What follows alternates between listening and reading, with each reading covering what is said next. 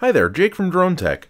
Today I'm going to be showing you how to mount an external microphone that has a hot shoe adapter directly to the DJI OSMO. So, let's get started.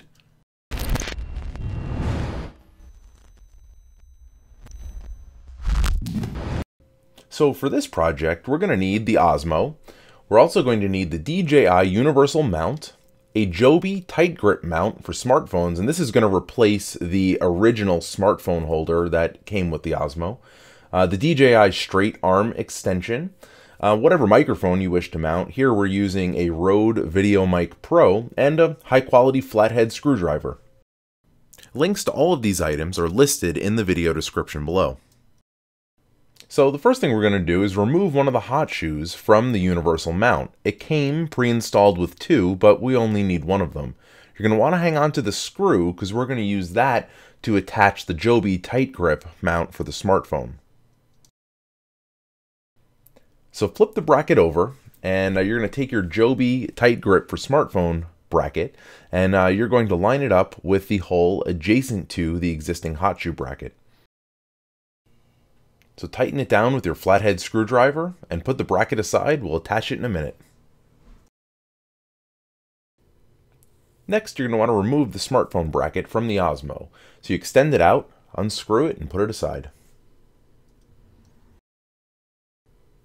Next, you're going to want to install the straight arm extension into the OSMO. Now we like to install this about 45 degrees out from the handle, so it's going to point down and out in front of the OSMO. Now install the universal mount into the arm extension.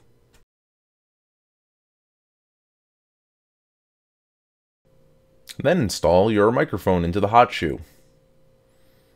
You want to clamp it down and then plug it into the OSMO.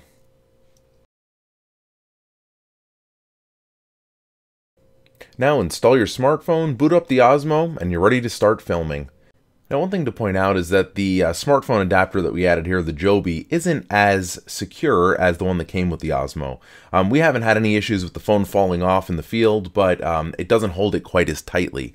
Now you could, in theory, get another straight arm extender, point it backwards, and attach the original DJI mount to that, but we haven't felt that it was necessary.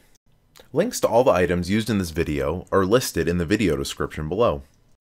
If you found this video useful, please like it, leave a comment, and don't forget to subscribe.